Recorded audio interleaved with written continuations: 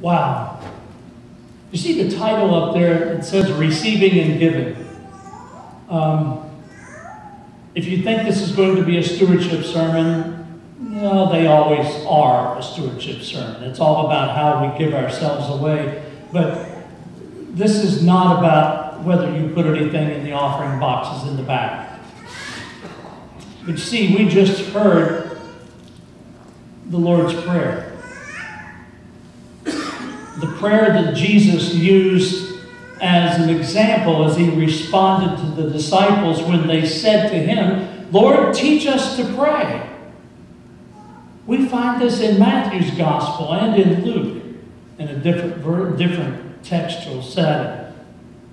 But today I want to share just briefly a part of another prayer of Jesus, the one that is called the high priestly prayer.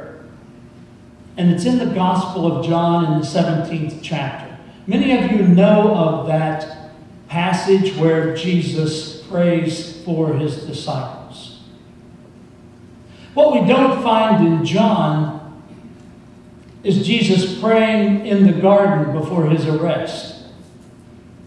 There's no prayer of Jesus in agony or the sweat dropping like blood, and no appeal for the cup to pass from him. That's not in John's gospel. Instead, we find Jesus praying for us. He's still at the table with his disciples, and he's praying for them. And as we read through John, we see that his prayer falls between that point where he is giving the new commandment that we love one another, and then his arrest.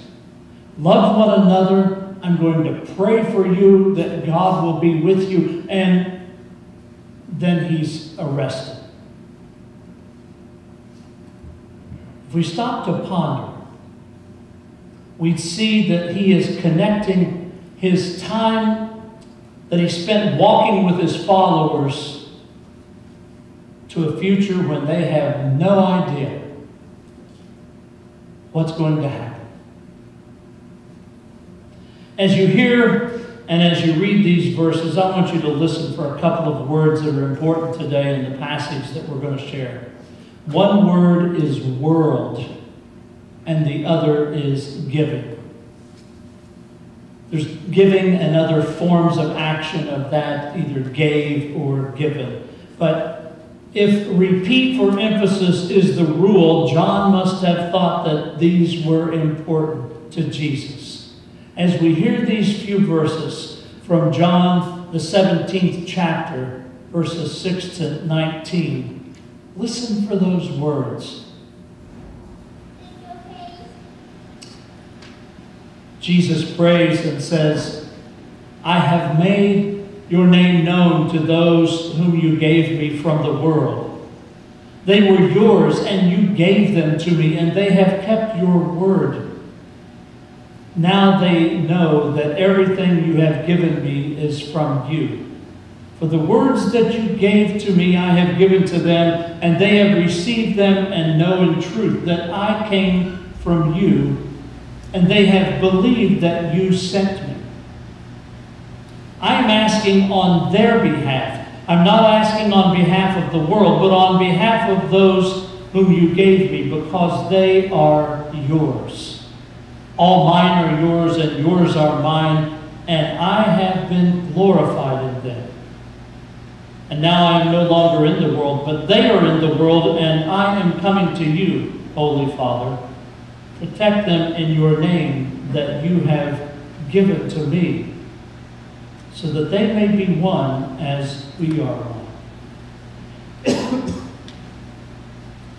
While I was with them, I protected them in your name that you have given me. I guarded them, and not one of them was lost except the one destined to be lost, so that the scripture might be fulfilled. But now I am coming to you, and I speak these things in the world, so that they may have my joy made complete in themselves.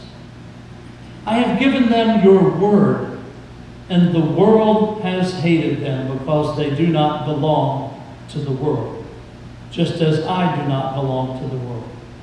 I'm not asking you to take them out of the world, but I ask you to protect them from the evil one. They do not belong to the world, just as I do not belong to the world. Sanctify them in the truth. Your word is truth. As you have sent me into the world, so I have sent them into the world. And for their sakes, I sanctify myself, so that they also may be sanctified in the truth.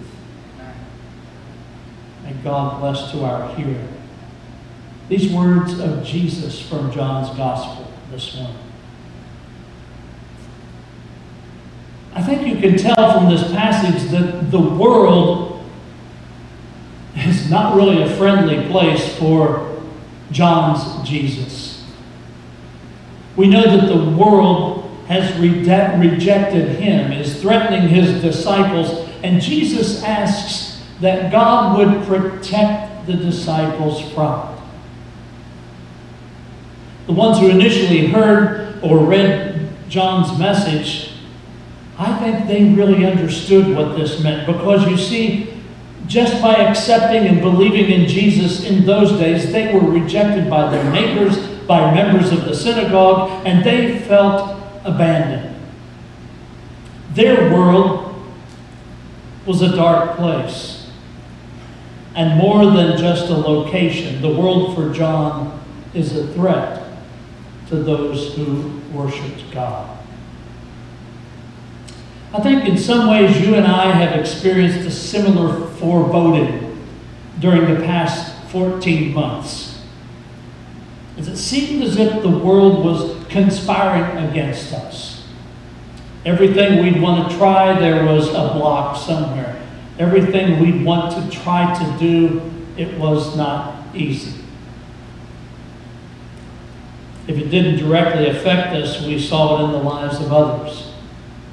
Yes, the pandemic, the loss of jobs, the grief of lost loved ones, along with all the other issues surrounding us. There's the racial and economic injustice in our country, but also the conflicts we read about and hear about in places like Myanmar, and between the Palestinians and the Israelis, in South Sudan and the Democratic Republic of Congo, in Brazil, and many other places around the world. For so many, the world is a dark place. The second word that stands out, though, is giving. And there is lots of giving going on in this prayer. You saw and heard that there is receiving as well. Jesus talked about what his Father had given to him and how he had received that. See, God has given Jesus his disciples, his teaching, the Word, and God's name, to name a few. And Jesus, in turn, has given all of those things to the disciples. One of the dominant characteristics of God in John's Gospel is one who delights in giving. See, after a rough time in our lives, like this past year or any time, we need to realize that God is not one who looks down in disapproval, ready to enforce some discipline on us. Instead, God is giving. So many people, in fact, when kids are growing up, they think, like I used to see in the family circus cartoons, that God is this white-haired, long beard on the throne, looking down and going tisk, tisk, tisk, and pointing. That's not the God we think about and the God that we know. Rather than wagging a finger of warning, God is reaching out to embrace, an open hand, giving all good things. See, God, according to Jesus, gives and gives and gives some more. Why else come to God in prayer? Sharing hopes, concerns, fears, and dreams, because you see, God listens, God cares, and God gives. But if we take these two words, we might acknowledge that the world is a challenging and at times a dark place, but more importantly, God is not done yet. We need to know that He has not given us as followers of Jesus, God's children, not given us all there is. These two words, world and giving, come together at another place in John's Gospel. You've heard it. A number of chapters and really several years earlier, Jesus had this exchange with a Pharisee, a local leader, who comes to him with questions. It's hard to tell whether the answers Jesus gave him had any impact at all. But near the close of the conversation with Nicodemus, Jesus says this: "For God so loved the world that He gave His only Son, so that everyone who believes in Him may not perish, but have eternal life." Here we have it. The world, the dark place that is hostile to those who follow Jesus, is the one to whom God gives the greatest gift. He gives the world Jesus. Nothing in or of the world can withstand the grace and mercy of God's gift of love. And you know that. So many of you have experienced it. In this story, the disciples of Jesus and John's community keep on receiving and giving and witness to the one who dwelt among them and who dwells among us in grace and truth. Wrapped in that same love, we are strengthened, we are encouraged, we are called, we are commissioned, we're equipped, we're sent out into that same world, not simply to survive, but to flourish. That is, giving God's love to others. We can do that in word and in deed. As we have received it, we can give it away. Today we had a public witness of that in our presence. You see, Sarah and Dustin received a gift from God that is unlike any other gift. There is none like Melanie. Just like they received Amelia. But they came today to give her back to God and to raise her in God's love and prepare her to be able to face the world in the days ahead. It's not an easy task, but many of us have done it and continue to encourage one another. We receive from God even our children, and we give them back to God. Think of all that you have received. All that you have received that God has given to you. Over the years you've been able to face the world because of the gifts you have received. And I know that some of you are learning about that daily. God loves you, strengthens you, provides for you, prepares you to give back to others. We have that privilege to give back to those in the world who need to know Jesus. You heard how many times Jesus in the prayer talked about the world. I'm not of the world, and neither are they. But we are in the world. What do we do today? We pause and realize how much we have been given, how much we are loved, and that we need to accept and believe that God is the giver of all good gifts. You may need to ask God for those gifts in abundance.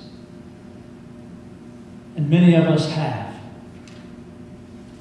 You may need to ask. And as you do, you follow Jesus and you learn to face the world. Today, commit yourselves to accept the gift of life that God freely gives to you. As he prays for each of us. Gracious God, thank you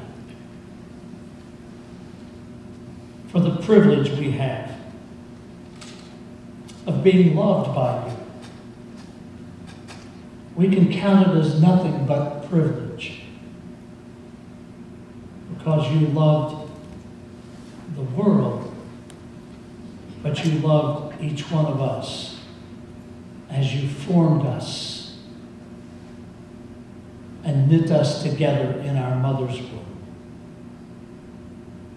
We thank you, God, that we can be here today and that we can hear you calling us to receive what you are giving through your Son and take it to the world that needs us so desperately.